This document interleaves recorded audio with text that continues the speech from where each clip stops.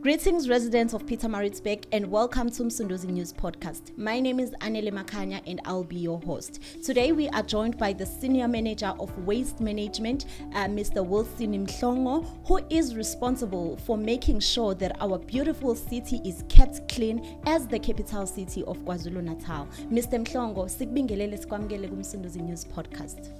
No, greetings to yourself, Ms. Anele, and siyabingelela ababukeli besiteshi sakho. Thank you.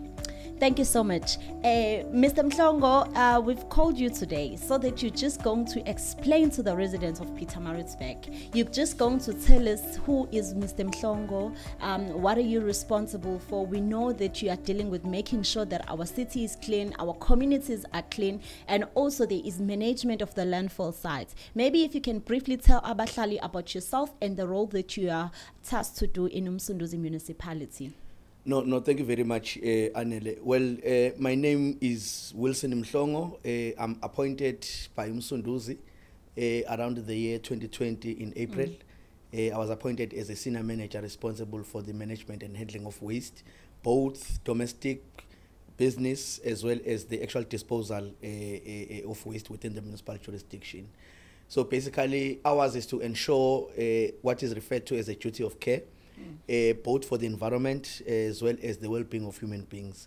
Anele, you will remember that those are key principles that are enshrined on the waste management strategy, but also the actual legislative framework that is governing the management of waste. So basically, we are not just responsible for the collection of papers, but we are responsible for ensuring that there is functionality within these cities, and that can only be realized through the management or proper management practices of waste within the jurisdiction. Oh, okay. That is very great, Mr. Mhlongo. Maybe, as you say that you came in 2020, right? Yes. Yeah, you came in 2020, and I know there were headlines about Msunduzi municipality, the filthy city, the what city. Can you tell us what have you done from the state where you came to Msunduzi municipality, and what has driven you to make sure that you bring change to the capital city? Because we know that the other people, they work because of passion, others they work because they are tasked to do that work. Can you briefly tell us on that? Yeah, no, thanks, Ms. Makanya. Basically, I think one of the important things for us, looking at the situation which the actual department was facing in 2020, we realized that probably we had to actually focus more onto the back to basics principle, you know, getting basic general things like ensuring that the waste is collected on a weekly basis, the landfill is compliant, there is no more fires. You know, the issue of the aesthetical appeal of our city, Msunduzi being a capital city of KwaZulu-Natal, this would have also seen us to not just be managers, but to be part of the city. Against that, it would have seen us moving into Pietermaritzburg, to stay in Pietermaritzburg, because I firmly believe that you cannot manage something that you do not, or that you cannot measure.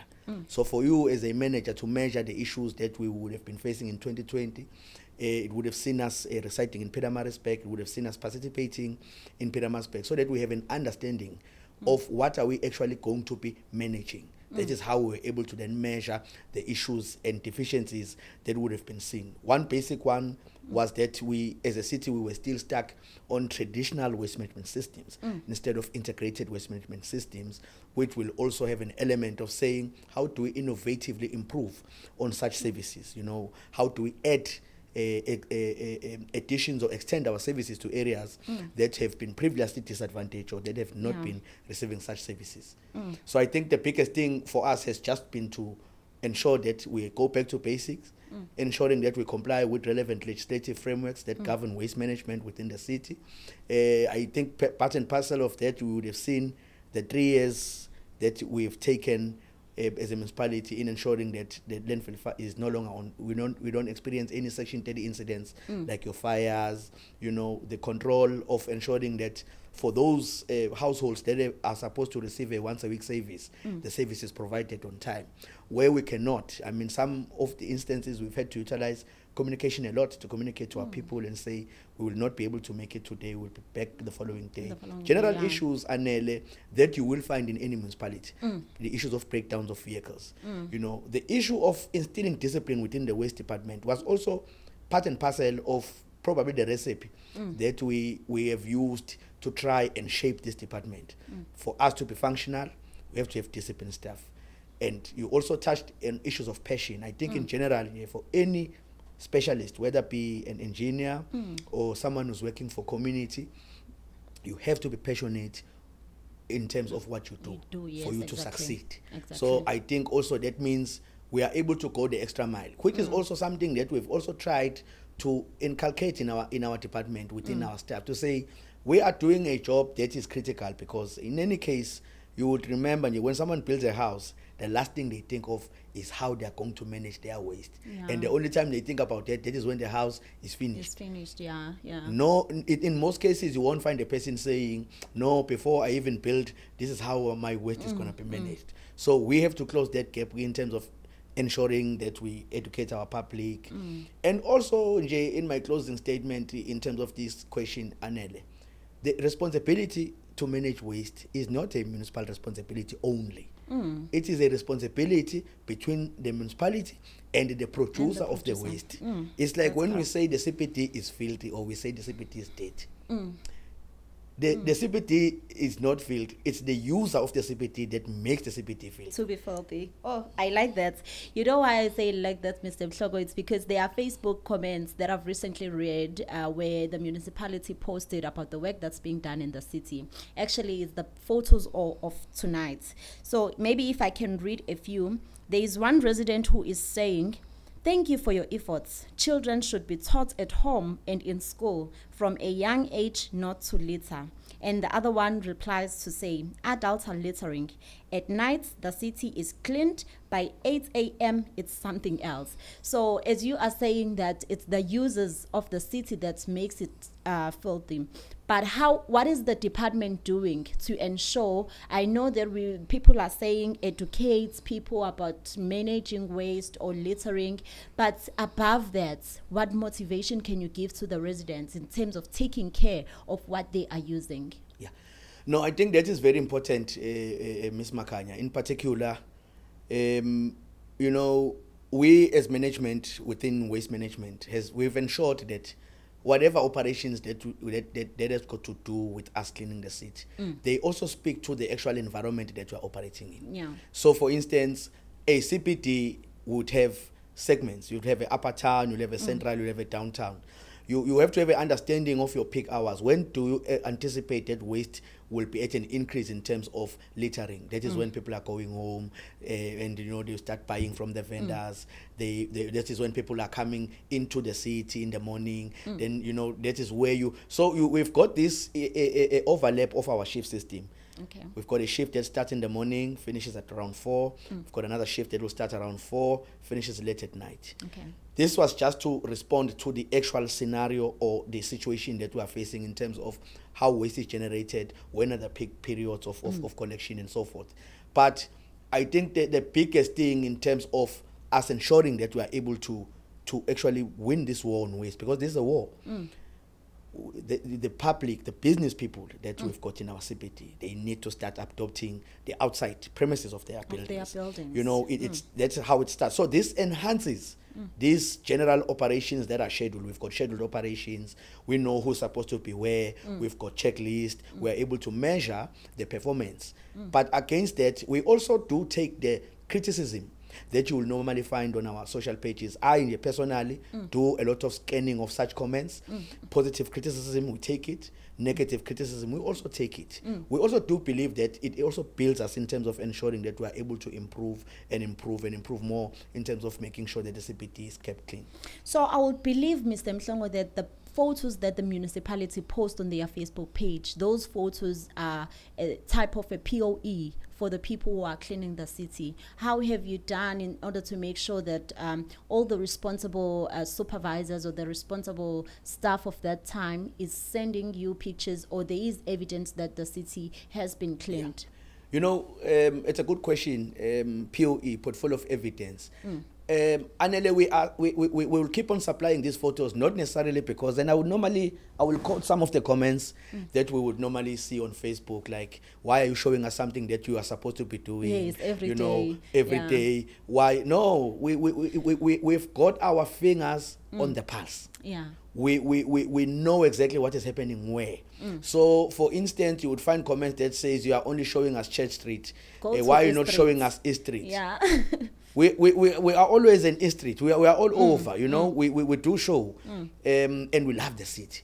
Part and parcel of us saying and showing or showcasing the works that are being done is because of the love that we have of our city. So for us to wake up the next morning with the same oomph, we have to constantly communicate to our public. I do know that communication or information dissemination is strategic, because you can't now have someone who will just go and post and say the CBD is filled, because people do see our CBD. People that come to Pietermaritzburg know how Pietermaritzburg is looking like, and we are proud because we do have businesses and well-affected stakeholders that are taking pride into assisting the municipality into achieving this objective, which is cleanliness and functionality of our city. Of the city. Tell us about the name and shame while you are on the business part, because I know that there are businesses who will just, let's say, I don't want to mention names of those businesses, but someone who will just take their waste and put it elsewhere, and then that person get caught by the municipality. What measures do you take to make sure that that person accounts for what they are doing? Ms. Makanya, we are very fortunate as Msunduzi, and I will say this is part and parcel of the strategy that fits into public safety as well. You know, it fits into the issues of safe city, where we've got allocated officials doing monitoring on a daily basis, but also peace officers that are enforcing waste management bylaws. There is enforcement that is taking place in the city. There are people that are getting fined, you know, compliance notices issued. And we've also said, let's not just do it for the sake of fining. We've even included this as part of our performance system within the department to say, at least in terms of the compliance and issuing of compliance notice and summons, we would want to say, if we received 97 complaints, out of the 97, 50 were compliance notices or summons issued, 40 were first offenders or second offenders, or whether they were fined and so forth. So we are able to even measure ourselves in terms of this enforcement. How are we performing on enforcement?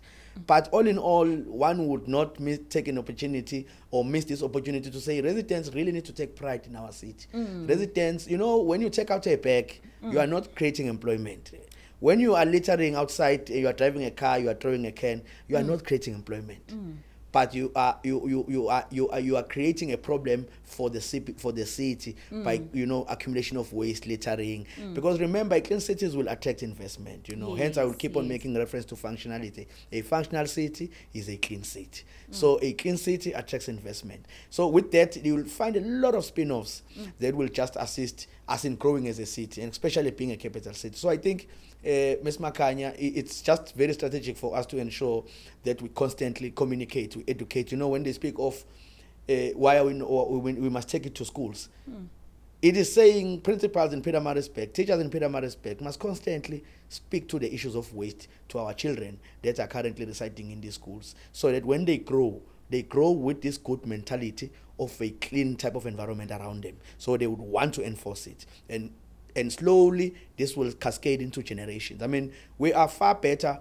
3 years ago, we were not where we are now. But we know that we are reaching the milestones. And for us to do that, obviously means we must sort of instill such strategies in ensuring that we are able to communicate with our public, tell them that these are the practices that are proper, and so forth.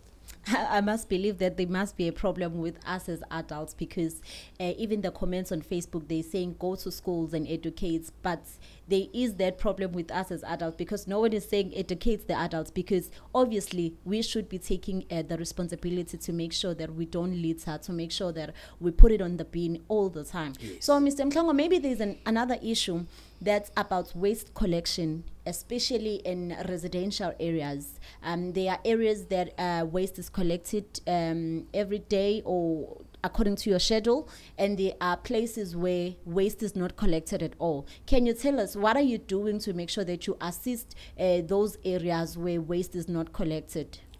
No, I think it's also a very good question, Ms. Makanya. You know, just recently we had the Auditor General. You know, we've got a regulated key performance indicator that is speaking to what service are we providing to who in numbers. When I say how many number of households, as we've got what's 1 to what 41, what's that are receiving a basic service, which is a once a week service. We are currently sitting at 116,000 households. Okay. Those are people that are getting a once a week service. How do we expand this service to areas which are not getting a service, like OPP section? I know there are portions of RTP houses that are not getting a service. This indicator is informing how to expand. I mean, just recently we've procured a total of 7 20-cube bulk refuse collection containers. This is speaking directly to this expansion or extension type of a service that the municipality is engaging itself on, which is regulated, by the way, Ms. Makanya, which means someone monitors these patterns of growth. What one has got bulk refuse collection containers? Never used to have a service. What 3 bulk refuse collection containers? France, bulk refuse collection containers. As we speak, there's an addition to France, which is a 20 cube that is going there.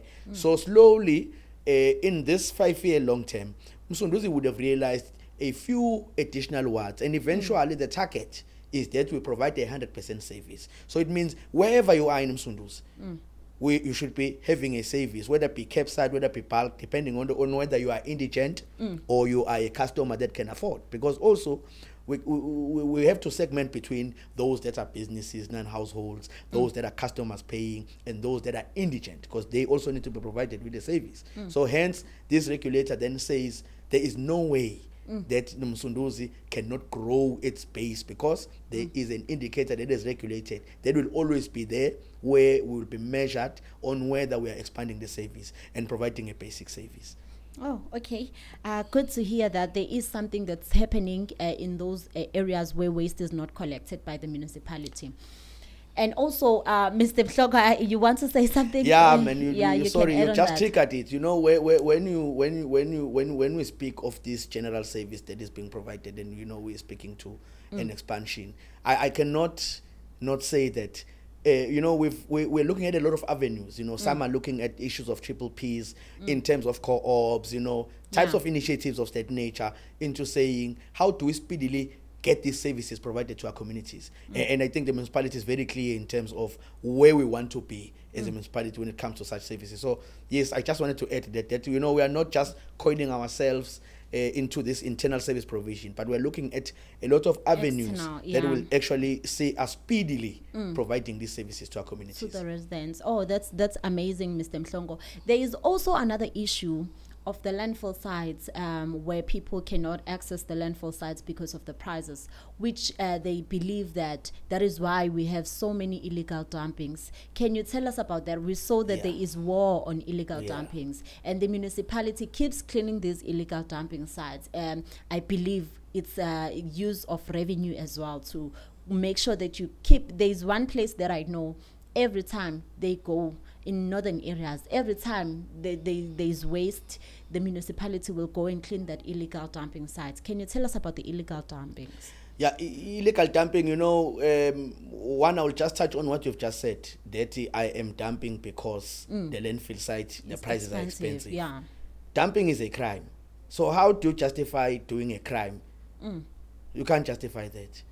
The municipality, as part of its expansion, addresses the issue of a basic service for purposes of ensuring that there is a reduction in illegal dumping caused by communal sites because people are not getting a service. Hence the investment on infrastructure that is being bought or procured for purposes of expanding the service.